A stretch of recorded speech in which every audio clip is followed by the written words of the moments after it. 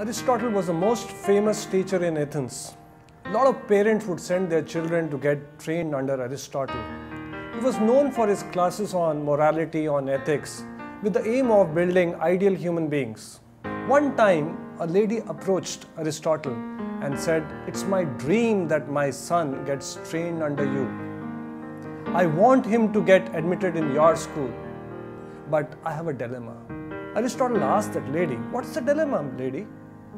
She says, "My child is too young.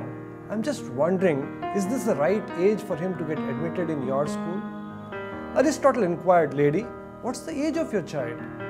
She said, "He's barely 5 years old." Aristotle said, "Rush, lady, rush. You're already 5 years late." Many times people think that when it comes to reading Gita, they're too young. This is not the time.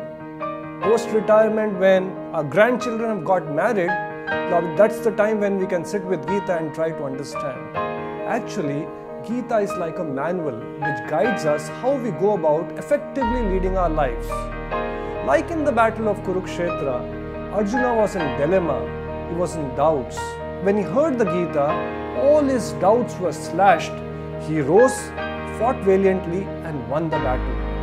Likewise, if we have the wisdom of Gita with us, guiding us on a day-to-day basis, we can also win the battle and emerge victorious. Hare Krishna.